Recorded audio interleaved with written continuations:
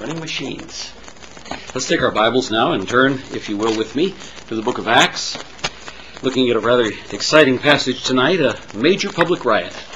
And as we look at that, I think perhaps we can learn some things about how to handle the difficult situations that you may find yourself in when you are about to witness, or you are witnessing, or somebody responds in a negative way to your witness. Tonight the message is entitled, Money and Pagan Gods. Money and Pagan Gods. Acts chapter 19, verses 21 through 41. Let's join together in prayer. Our gracious Heavenly Father, how we thank you so much for your word and for its power, for the opportunity that we have day by day to study it. And Father, we thank you for the application that you give to us, in fact, very practical applications directly out of the text. And so, Father, we pray that as we look in the Scripture tonight, that you might encourage our hearts, that you might bless us, that you might help us to understand that which you have for us, so that we might be able to live for Christ. We've been talking or singing about living for Jesus. What does that really mean? If we're going to live for Jesus, does that include just the things we do, or does that include also the things that we say? Do we really just go out there and live a nice Christian life so that everybody thinks we're nice people? Or are we supposed to be communicating something? What does it mean to live for Jesus? Father, we pray for your blessings on this message tonight, for we pray it in Jesus' name. Amen. You recall that last week we were looking at part 2 of casting out demons. Rather significant. That's what immediately precedes our passage for tonight. And in that second half of the message, the first half was 2 weeks ago, but in the second half of the message, we noted that demonically motivated sexual impurity is seen repeatedly in the Gospels, where Christ cast out what were called unclean demons. And we gave the example of the nudist Gadarene demoniac who wore no clothing. And we saw that there was a special word for that in the New Testament. It's the word aselgia, which is translated lasciviousness, and you find that in a number of places, especially in Paul's writings. It means uninhibited shamelessness, and that is one of the marks of demonism. Lasciviousness has crept into the modern American church, and we talked about that, how we see lasciviousness in the clothing styles of girls and women, but also in the body decorations, tattoos, body piercings, and body-revealing clothing of boys and men. And we looked at Luke chapter 8, verse 27, and saw that this particular man who was possessed with unclean demons wore no clothing, but after he got saved, in verse 35, it says he was clothed and in his right mind, and they were afraid.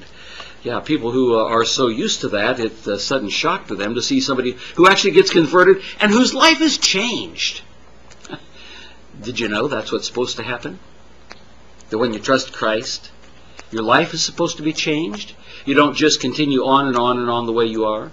I remember now, almost 40 years ago, when I was pastoring a church up in North Jersey, and there was a family involved in that church that made a profession of faith at a Billy Graham revival. And they claimed to be truly saved, and they talked like they were saved.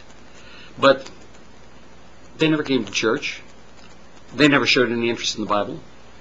I called on them a number of occasions, and they said, well, yeah, but Sunday's really our only day off, and what we like to do is on Sunday we all go out and we do dirt biking, and we do that as a family event, and Sunday is the day that we do that. But they had no desire at all. They also had some other things in their life that were rather unclean kind of things that they got involved in. Folks, when you trust Christ, if it's real, there will be a change in your life. And that's one of the things that we see clearly in that passage there. We saw these unclean demons possess people. They show up in religious settings as well. And that's very clear from Mark chapter 1, verses 23 through 27. A man with an unclean spirit that was in the synagogue. And as soon as Jesus came into the synagogue, the demon inside of him screamed out in terror, you know, what have we to do with you, Jesus? We know who you are. Oh, don't bother us.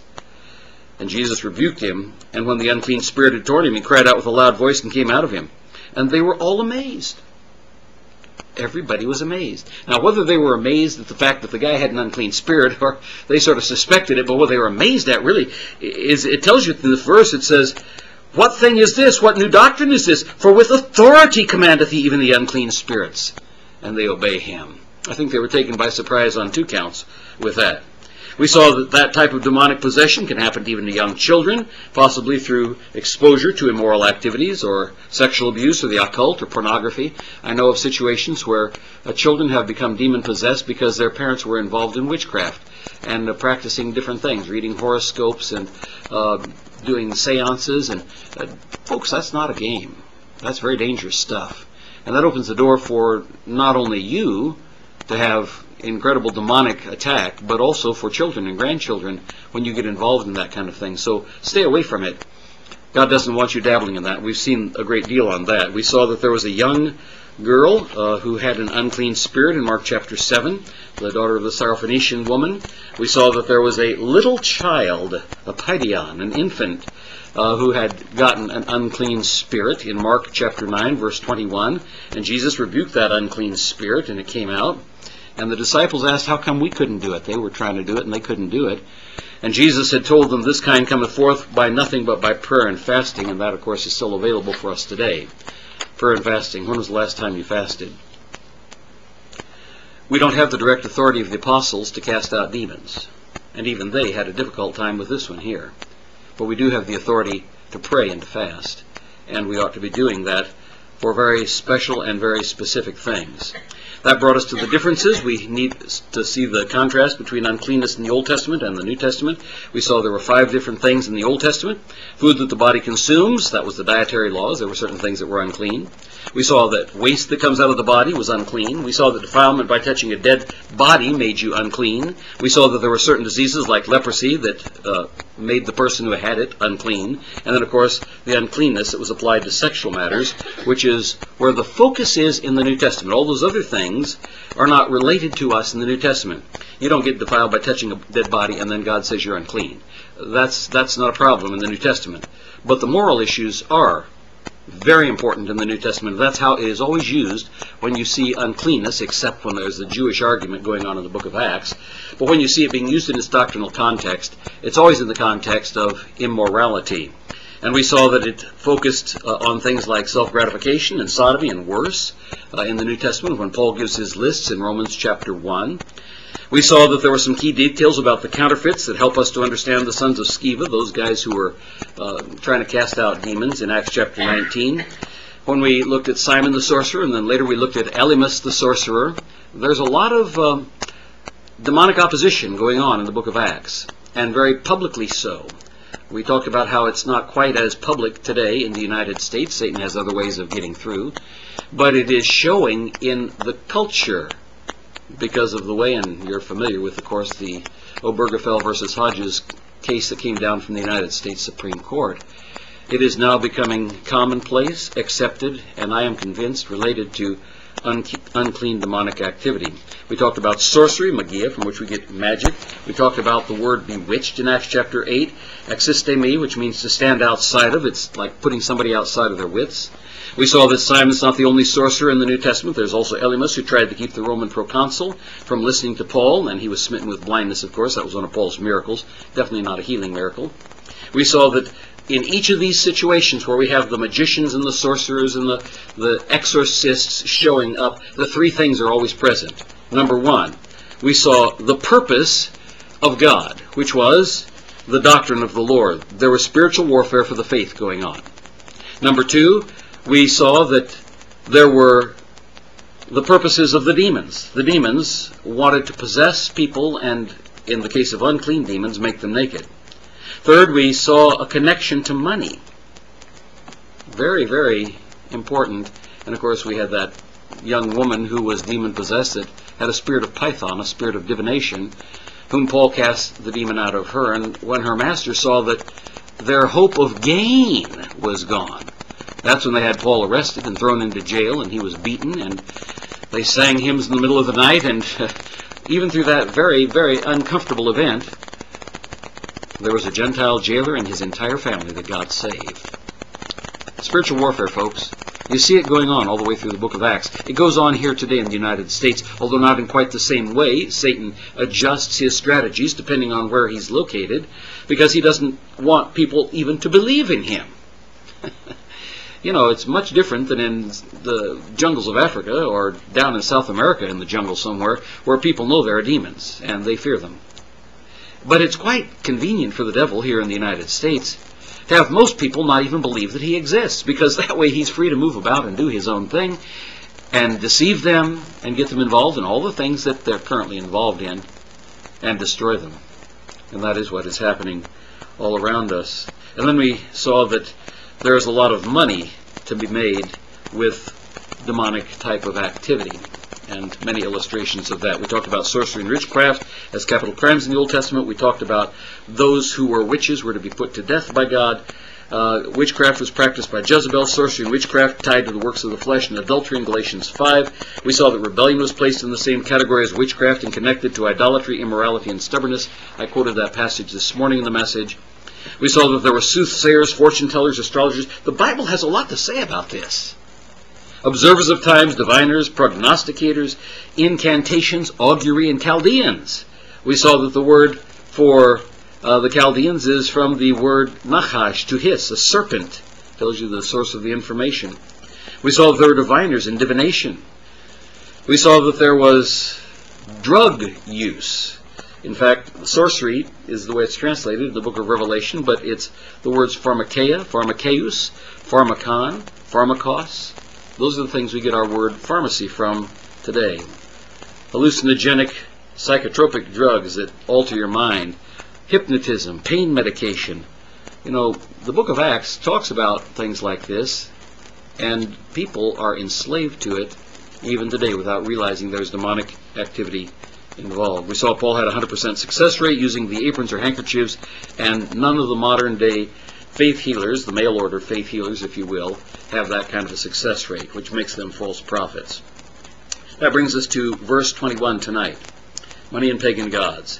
After these things were ended, Paul purposed in the Spirit, when he had passed through Macedonia and Achaia, to go to Jerusalem, saying, After I have been there, I must also see Rome.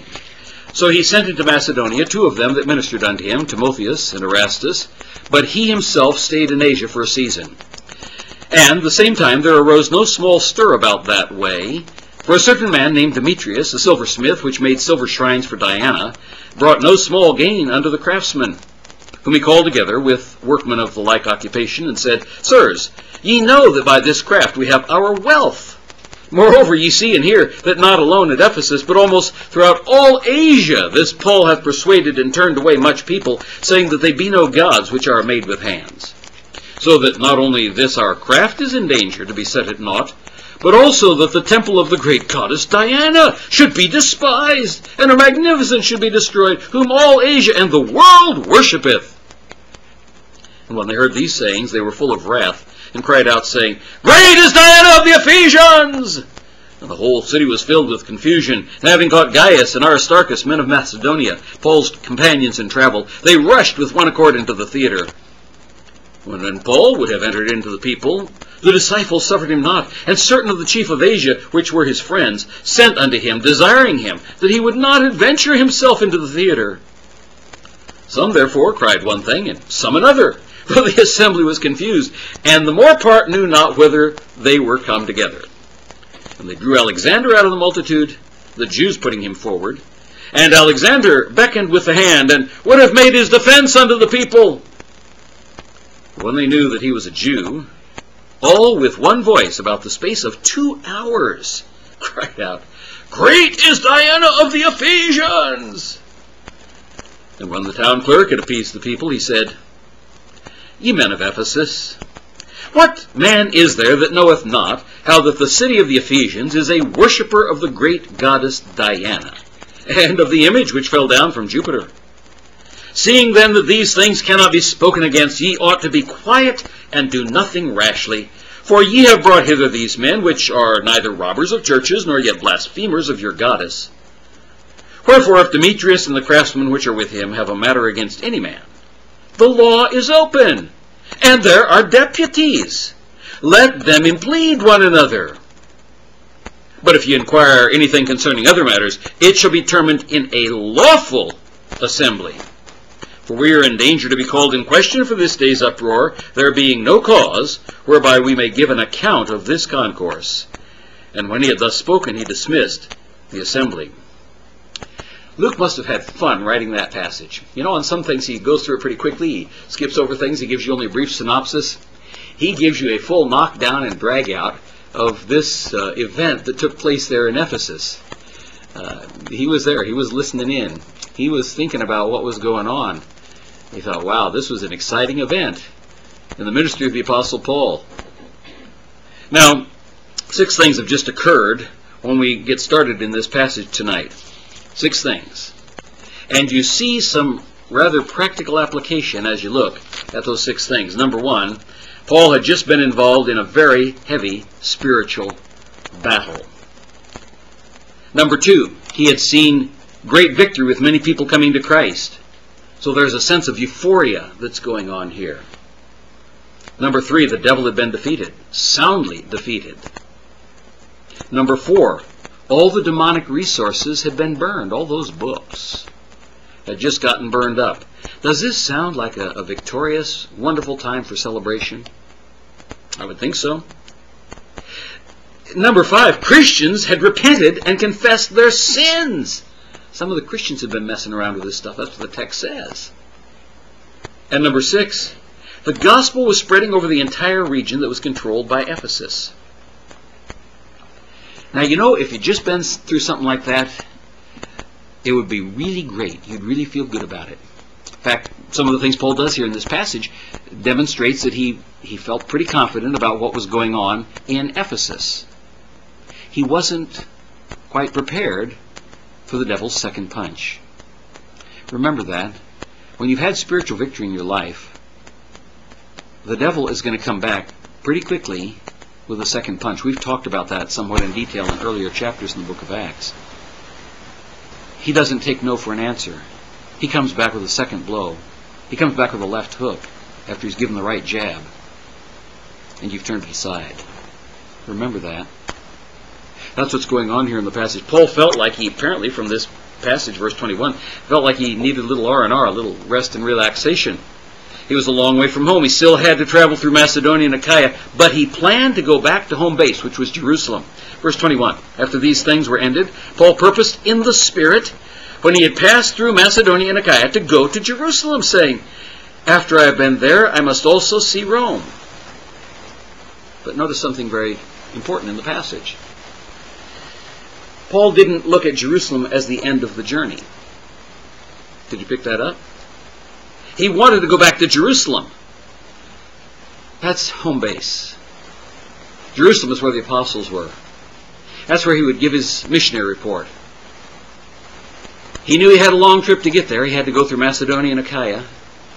But he wanted to go back to Jerusalem. A place of recharging the batteries, so to speak. And then he said, after I've been there, I must also see Rome. You know, that teaches us several very important things. He was already making plans for his next missionary assignment. It wasn't the end of the journey for him. He was making plans for the next point of service.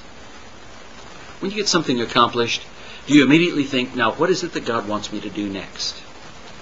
Most of us just sort of flop back. I know this is the feeling like at the end of Vacation Bible School. Praise the Lord, it is over. How many of you all want to say amen to that? You're laughing out there. Yeah, you know, you are glad. I mean, it's been a lot of work. Was it a lot of work to put that together? Yeah, I know it was. You're sitting back there nodding and grinning. I know it was. I saw you guys working. You did a tremendous job. Fantastic decorations. Everybody slaved late at night. I mean, some of you guys stayed over in the school building overnight just so you'd be there early in the morning, and you did a great job. And I thank you for that. And I think that the young people, the children who came, had a blast, and they also heard the Word of God. That's important. Very important. Don't just think, okay, maybe next year. What's the very next thing that God wants you to do? Paul already had it in mind. After I've gotten to Jerusalem, he says, after I've been there, I must also see Rome. That takes us to what I think are 8 very important lessons that we can get out of just that one verse there. Number 1, it is important to take some time to recharge spiritually. Just make sure you don't get into lazy habits while you're doing it. Number 2, remember this one, there may be things that happen before you can get your battery recharged. That's what happened with Paul here. He was still in Ephesus. He had sent some other guys out. He had sent Timothy, and Aristarchus out on another trip, and we'll talk about that in just a second. But he was still there when he got hit with this mass riot. There may be things that happen before you can get your batteries recharged. The third thing I think that we learn out of this passage is the devil will not be happy when you win a battle, and he will come right back at you, but with different tactics. In this case, it wasn't a bunch of hooligans who were trying to cast out demons. Instead, it was a guy who made silver shrines to Diana. We switched all of a sudden from Company A to Company B coming at us. We switched from having the Marines attacking us to having the Air Force attacking us. That's what's going on here. In other words, be ready, because there's always a follow-up attack. Number 4, God gives the necessary resources when an interruption breaks into our plans. And here we see at least 3 different necessary resources that God gave. We see the first was his friends. His other disciples said they really sort of held him back. Paul was, hey, another fight, let's get into it. He was ready to go in there swinging his fists. Paul the Bulldog, remember we talked about that? When he got stoned, what did he do? Did he walk away from the city and say, man, I'm not going to go back to that place? No, he got up, and the first thing he did was he walked into the city, where the people were who had just stoned him. I think the disciples knew that was Paul's character. But here in this case, they managed to restrain him. In fact, we find a second resource that came to his aid here, and that is, there were friends of his who were in high positions of authority there in the city. And they sent a messenger to him that said, Paul, do not go in there. There are thousands of people, and they're looking for blood. You don't need to do this. Now, that's kind of wise, what they said, because most of the people did not know why they were there. They just thought, hey, there's a riot going on. Let's participate. Hey, there's something going on. There's a big parade. Or, you hear the sirens going. You see the lights flashing. And what does everybody do? They rubberneck. You're driving down the road and suddenly traffic slows down. And you think, what in the matter is ahead? Well, you get a little farther and there's a big wreck. A big 18-wheeler has turned over. And, nothing's blocking the road. The people could have zipped on by. But what are they doing? They're rubbernecking, aren't they? Yeah. That's what's going on here. There's this huge group of people that have no idea why they have come in. Demetrius and the silversmiths know. And, they're talking about this greatest Diana of the Ephesians, and, we sure don't like the fact that people are standing against Diana of the Ephesians, because after all, that's our religion here, and everybody worships Diana. And people say, yeah, that's true, but what's going on? What's going on? It tells us the people were confused. They had no idea what was going on. The third resource that God gave to him was somebody who wasn't his friend, but who just wanted to have peace and order in the town. And that's the town clerk. So God sent along 3 different groups or individuals who intervened in the situation so that in the end God is glorified, and in the end Paul was protected. Fascinating to look at that. God is quite able to give the necessary resources when an interruption breaks into our plans. Number 5. Our detailed plans may not always be God's plans, although they may be in tune with the big plan. Paul's detailed plans were, I'm going to go from here, through Macedonia and Achaia, and I'm going to go back to Jerusalem, and then I'm going to go and make a trip to Rome. And Paul had it all laid out. He was an organized kind of guy. I like Paul for being organized. I like to be organized. I hate disorganization. I hate clutter. I hate things that are messy. I hate it when somebody takes something from one place and I go looking for it and I can't find it, and I have to hunt for 2 hours before I find it, and they've left it some other place. They didn't put it back where it belongs. It drives me nuts. Paul was an organized guy. He had it all detailed. But you know what? It was in harmony with God's big plan. God was going to get Paul to Rome, but God may do it a different way, and we'll talk about that in just a second. The next lesson we learn, number 6, 1, 2, 3, 4, 5, 6, yes, number 6, be proactive in your service for God. Be proactive in your service for God. Ask yourself the question, what does God want me to do next? Not next meaning 3 years from now. What does God want me to do next? I got tomorrow that I'm looking forward to.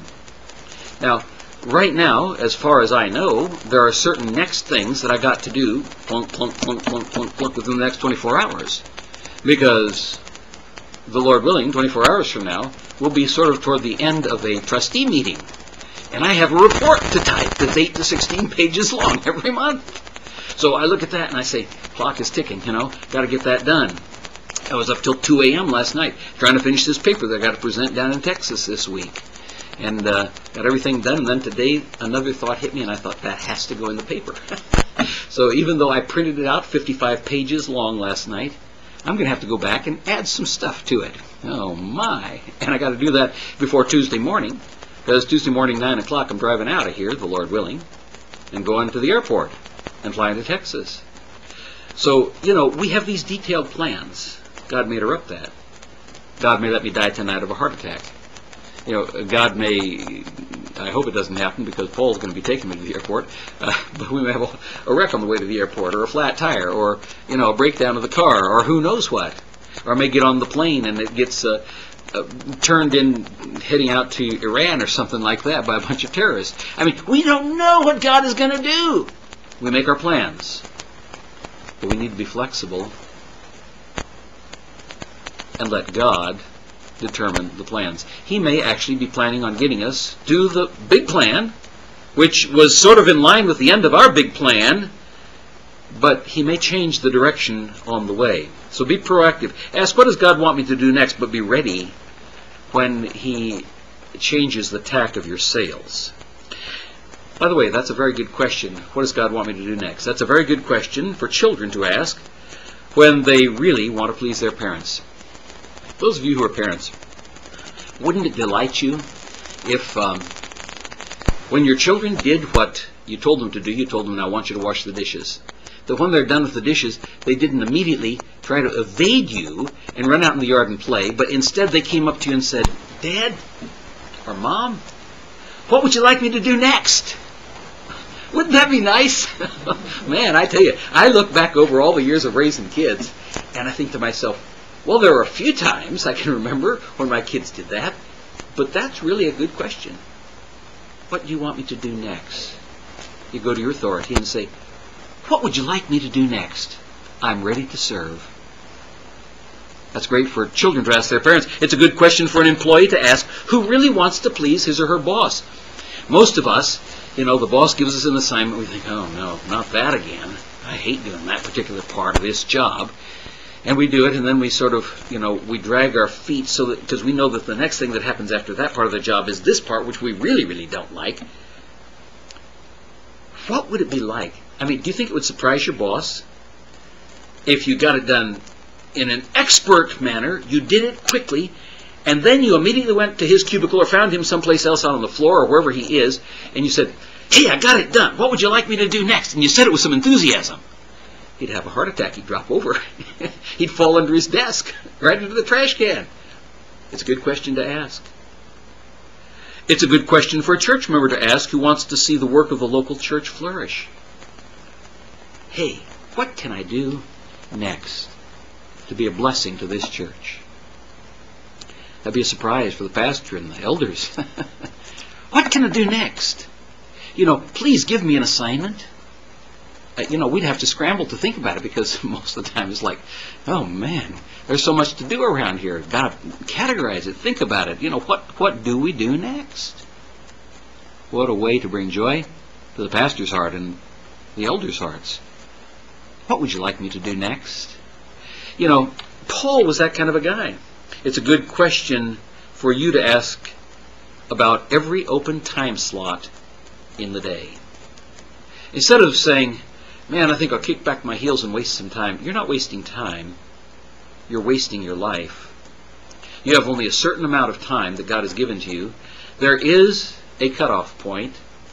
None of us know when it is. So the question becomes, and I think this is the way Paul thought, this is what we see going on in this passage.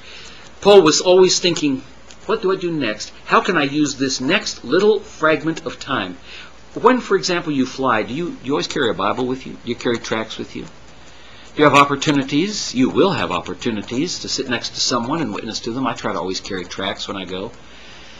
When I went on that trip last spring, I had several hundred tracts with me and Gospels of John and portions of Scripture, and when I got there I found there was another couple that was ready for witnessing too, and they had actually bought a whole bunch of New Testaments with little help things in the back, and they gave me 30 or 40 of those, and I had the opportunity, instead of going scuba diving and all the other stuff that people were doing, I had the opportunity of actually talking to people about Christ.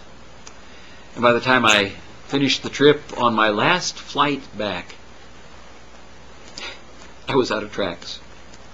And I sat down next to a young woman, and, you know, I normally don't talk to young women if I don't know them. And but she offered me her cookies, and it opened up a conversation. And it turned out she was a Muslim. I shared Christ with her. And I think I shared that exciting adventure with you, how right at the point when I asked her, you know, if you died tonight, do you know for sure that you'd go to heaven? And just as she was about to answer, we were coming in for landing. The plane was almost on the runway. You could see the lights on. You could see the runway below. The pilot zoomed up. Steep bank, 45 degrees going up. He banked suddenly to the right. People were screaming all over the plane. How God can put a point on the question. If you were to die tonight, you know for sure you'd go to heaven.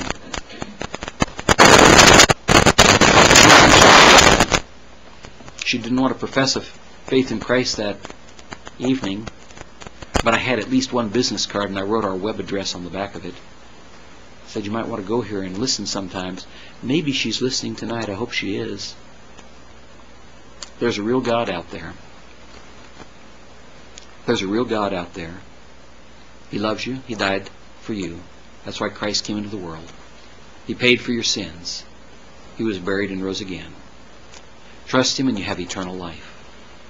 Are you always ready to give an answer to every man that asketh you a reason of the hope that lieth within you with meekness and fear? You are commanded. It's not a suggestion.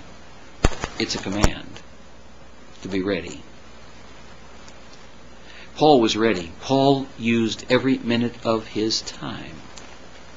I remember sitting in an airport in another place and was sitting down next to an older woman. We were waiting for our flight, and we started a conversation, and I had the opportunity of sharing the Gospel of John with her, talking to her about her children and grandchildren and how she was so worried about them, and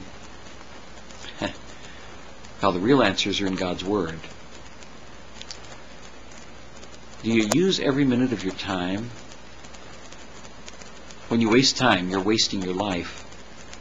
The most precious thing that God has given to you is not your money, it's not your house, it's not your car, it's not the junk you've collected over however long you've lived. The most precious thing you have is your time. How are you using it? Are you planning for it? That's what we see going on here. And then with prayer, direction from the Word of God, wise counsel, move forward. But always be ready to let God alter your course and your direction. That's what's taking place in our text. Number 7, lesson number 7 in the text tonight. Think big. Think big. We serve a big God. Paul had planned to set up a mission base in the capital of the empire.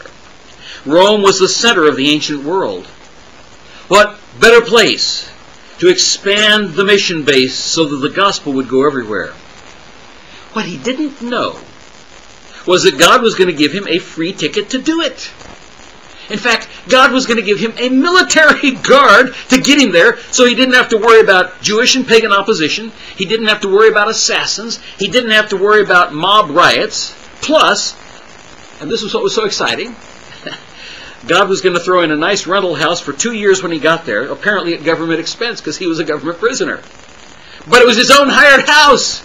He had a whole house where he could get people come in and go out. I mean, God set Paul up with a mission base in Rome. Now, that's what Paul had planned to do, but Paul had sort of worked out a different detail. But God said, look, Paul, I got a better plan for you. In fact, you're going to get to witness to a bunch of people along the way. You're going to have this incredible voyage on a ship, and there's going to be a shipwreck, And you're going to have the opportunity in that shipwreck to save 218 people.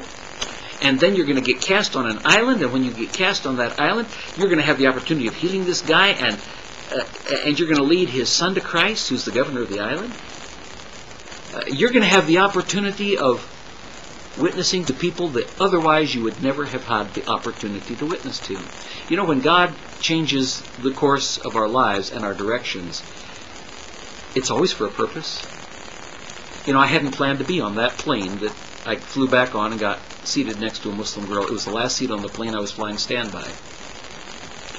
I had already been bumped from 2 or 3 other flights throughout that day as I was waiting, coming from Florida back to Philadelphia.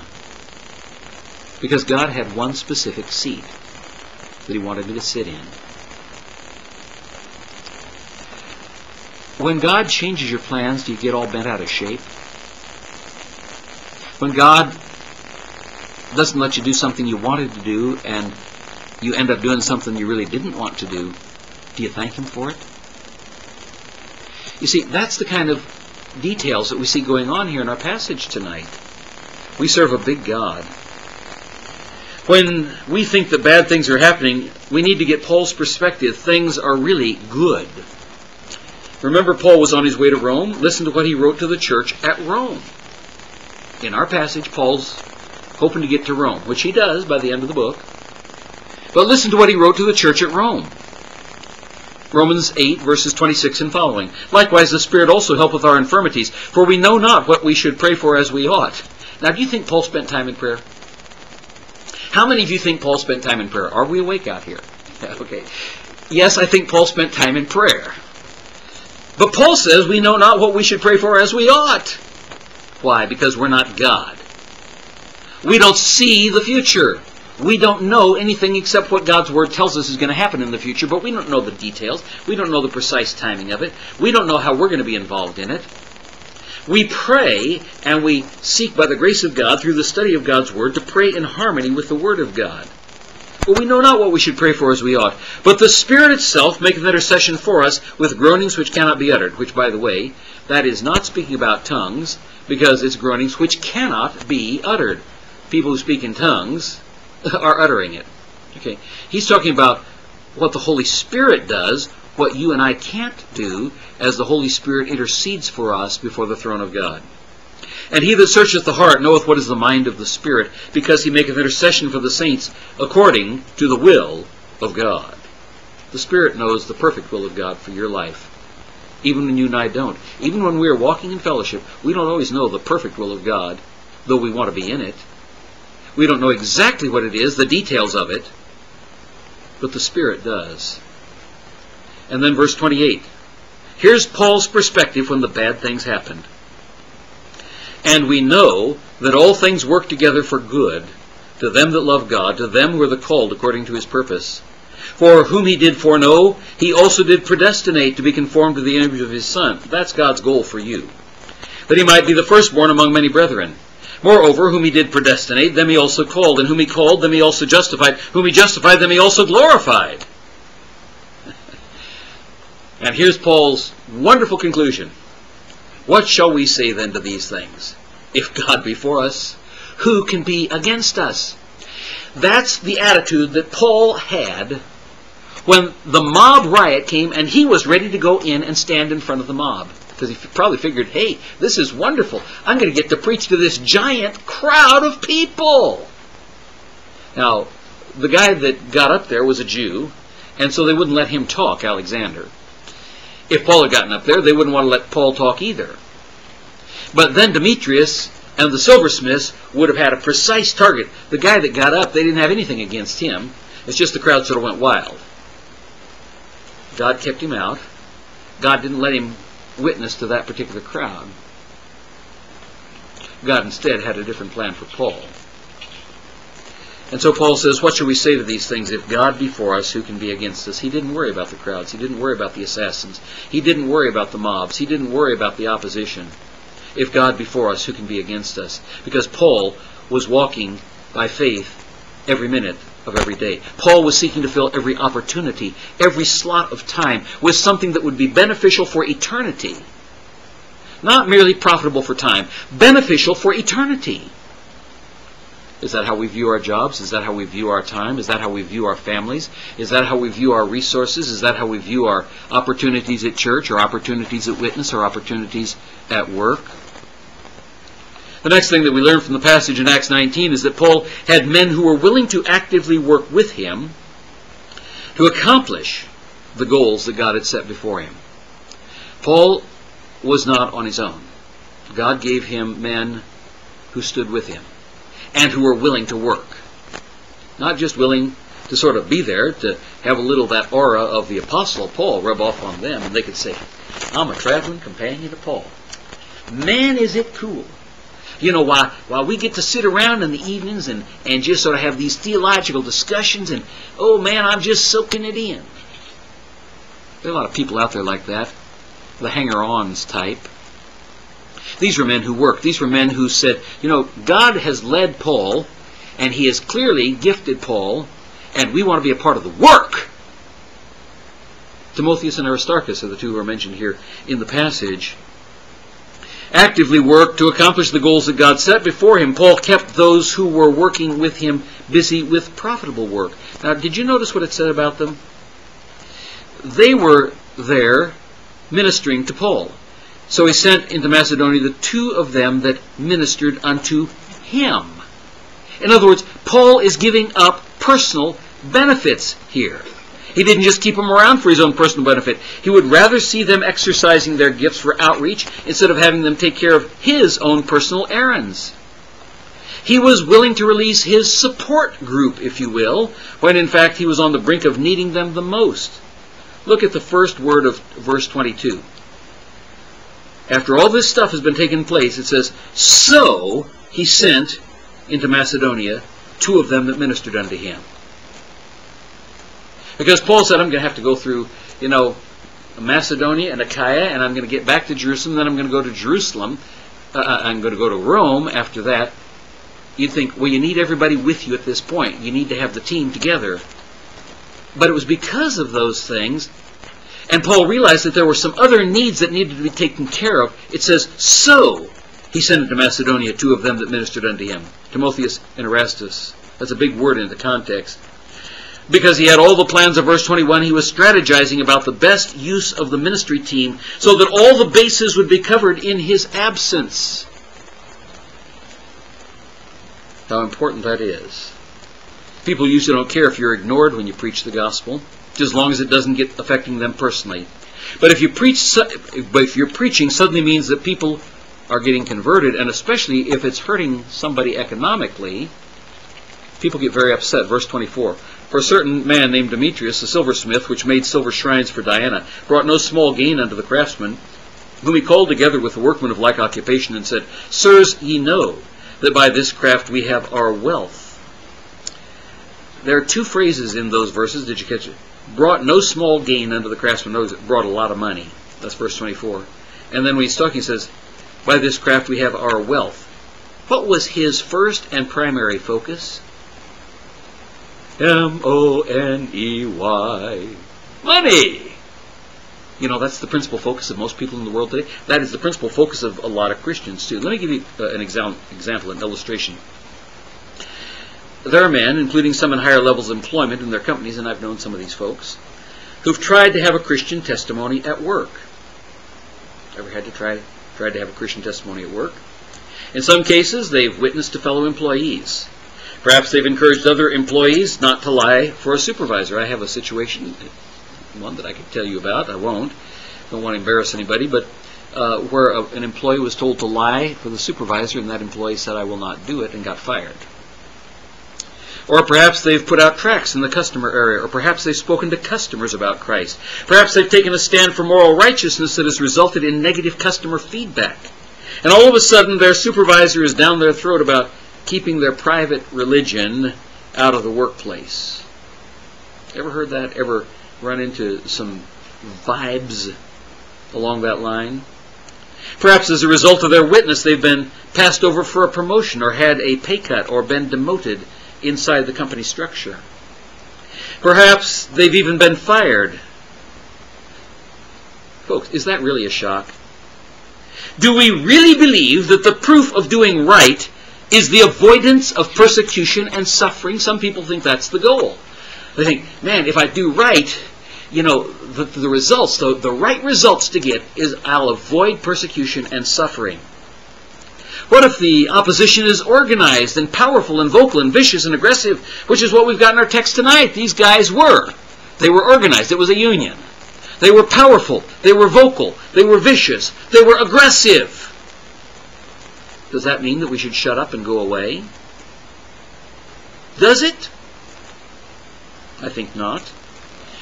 You see, as far as the company is concerned, so-called company, there are areas of your life that you have to keep out of the workplace because it affects the bottom line. That's what's going on. It's affecting their bottom line. But is that God's instruction to the Christian? Can you really isolate your Christianity into a soundproof box 40 hours per week? Can you? Are you really supposed to keep your mouth shut if you're at a social event, for example, and run into a customer? Even if the customer gives veiled threats to your employer that he didn't appreciate you talking about religion, even though it wasn't in company time. Suppose he tells you that he plans to take his business elsewhere if you keep talking to him about religion. Suppose he threatens to actually get other people together to raise a boycott and try to shut you down and ruin you economically.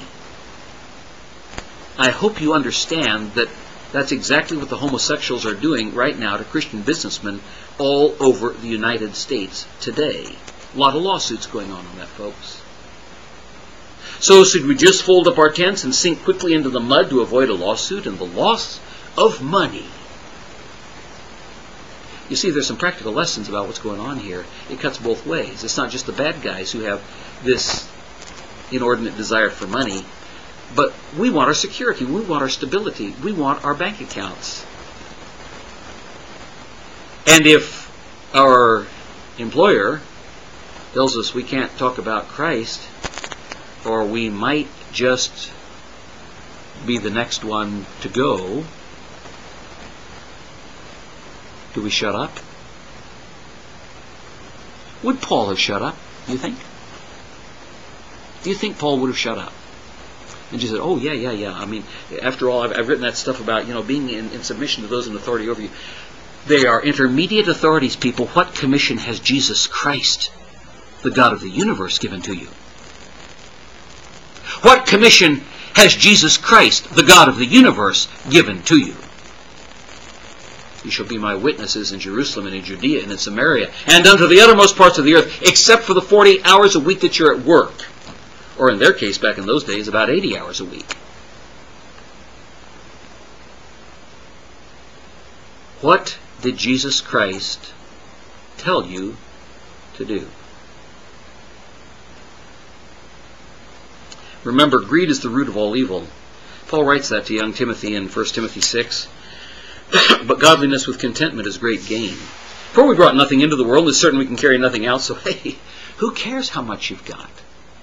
With food and raiment, let us therewith be content. But they that will be rich, that draw, fall into temptation and a snare, and into many foolish and hurtful lusts, which drown men in destruction and perdition. For the love of money, not money, but the love of money, that's covetousness, that's greed, is the root of all evil, which while some coveted after, you know what it makes you do? They have erred from the faith. Well, the boss said I can't witness to the customers anymore, even if they ask me questions. Even if they see that there's a Bible on my desk. The boss has told me I can't have a Bible at work.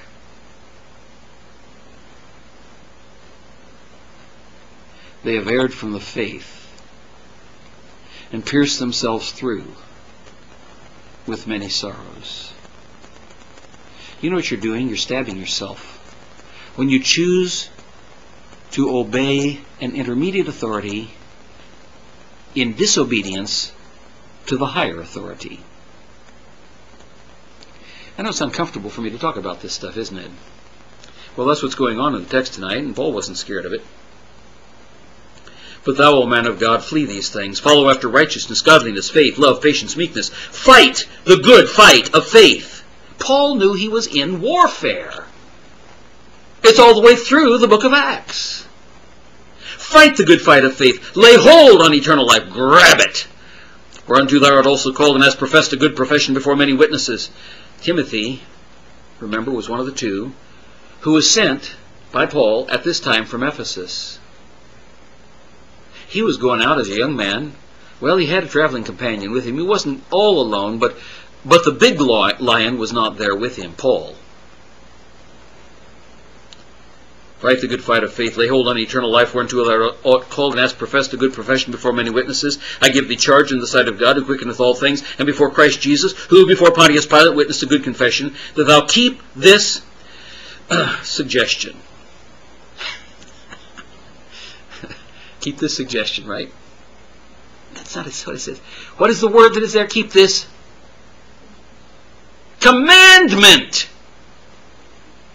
Not keep this suggestion, or keep this good idea sort of tucked away in a drawer in case you might want to use it sometime when it's not too threatening, without spot, unrebukable, until the appearing of our Lord Jesus Christ. In other words, this commandment lasts all the way to the rapture.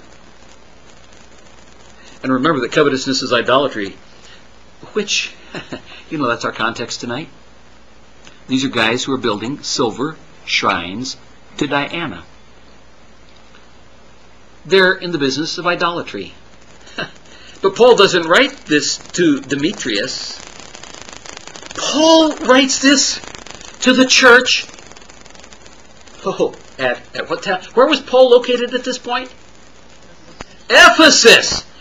That's what Paul wrote to Ephesus after the riot over the idol-worshipping shrines of Diana.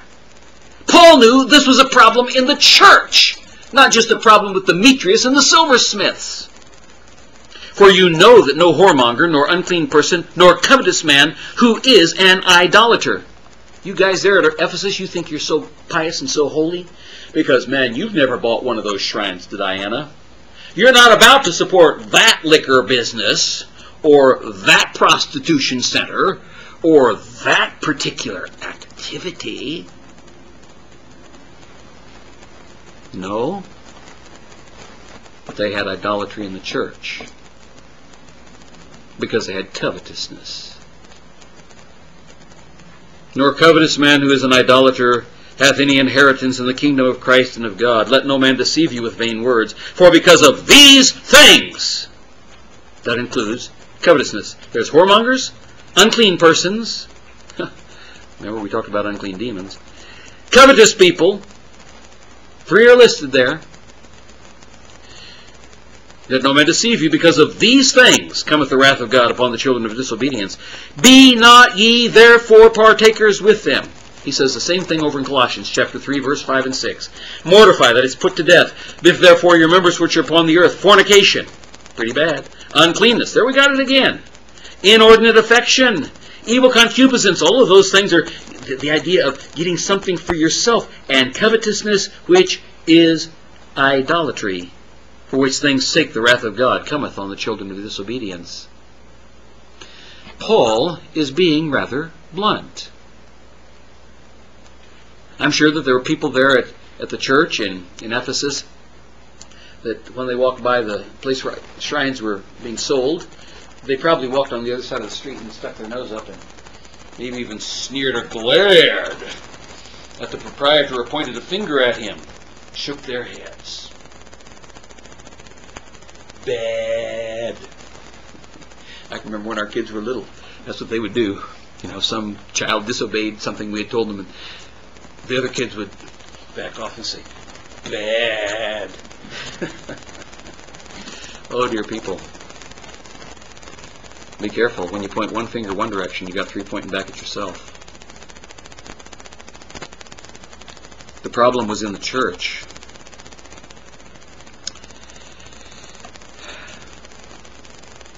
That's really what our passage is about tonight, the loss of money, covetousness and greed. We criticize Demetrius and his crew, and we criticize pagan employers for being focused on the almighty dollar. but the principle applies to us as well. Does our greed for money make us into deaf mutes while we're at the work? Is our job so important that we're not willing to walk by faith and certainly not to talk about Jesus? Are we so afraid of our annual evaluation recording a negative that might affect a future job that we might apply for, that in the process we deny Christ? Suppose your boss is a Muslim or a Buddhist or a Hindu or an evolutionary atheist. Does God really expect you to keep the gospel in a box as you interact with people all day long? Is the gospel, or is it not, woven into every sinew and fabric of your being?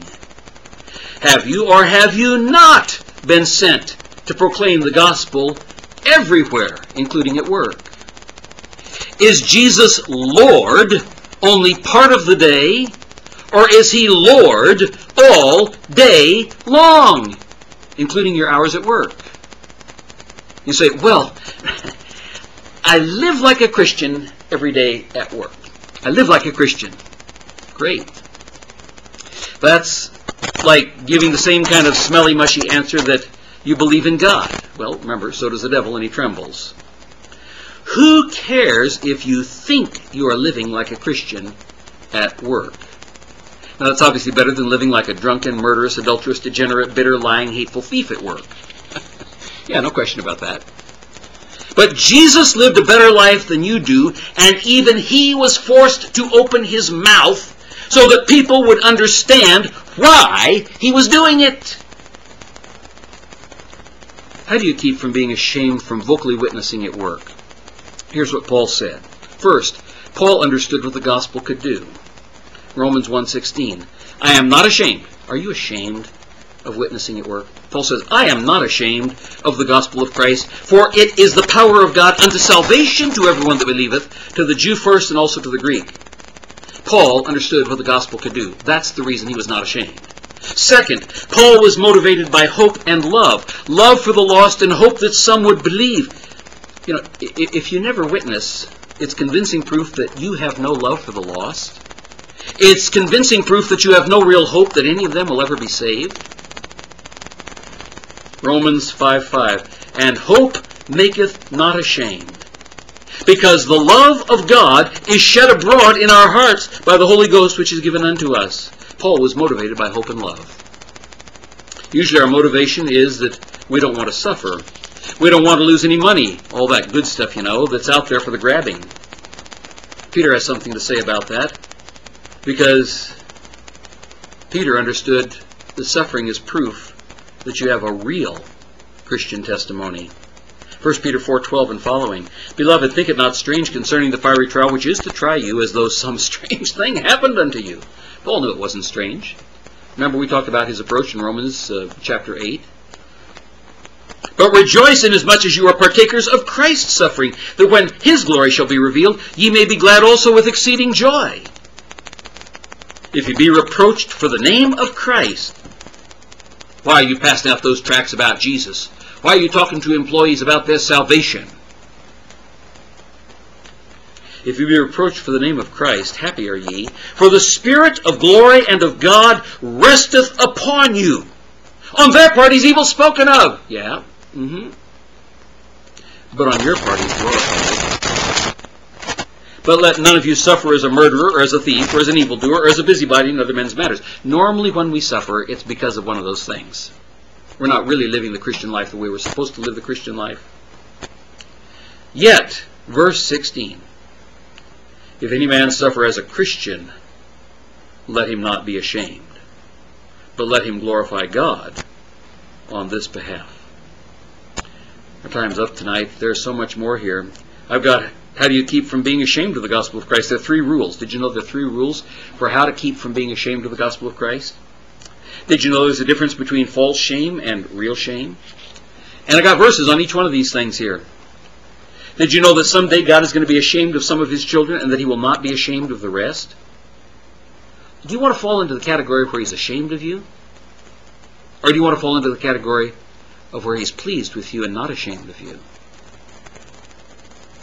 The real question to ask, what would Jesus do or expect me to do in this situation? After all, you are going to give him an account someday. Or you're going to have to shamefully say, I didn't do it. But how you handled yourself. Now, wisdom and courtesy and kindness is always required. We have not been called to be obnoxious for Jesus. That's not what God called you to do. I want to be an obnoxious wretch for Jesus. There aren't any hymns in the hymn book like that. I hope not. But we have been called upon to always communicate the truth in every setting of life. And that's, of course, what Paul is doing at Ephesus. Well, I'm going to stop there because there's a lot of material here that's really important. Our gracious Heavenly Father, we thank you once again for the truth of the gospel, and that you've called us to be witnesses 168 hours a week. We must live for Christ, and that means we must speak for Christ. That's part of living for Jesus in all that I do. Help us, Father, day by day, to live in such a way that He will not be ashamed of us, because we are not ashamed of Him. We pray these things in Jesus' name. Amen. Our closing hymn for tonight is number 496,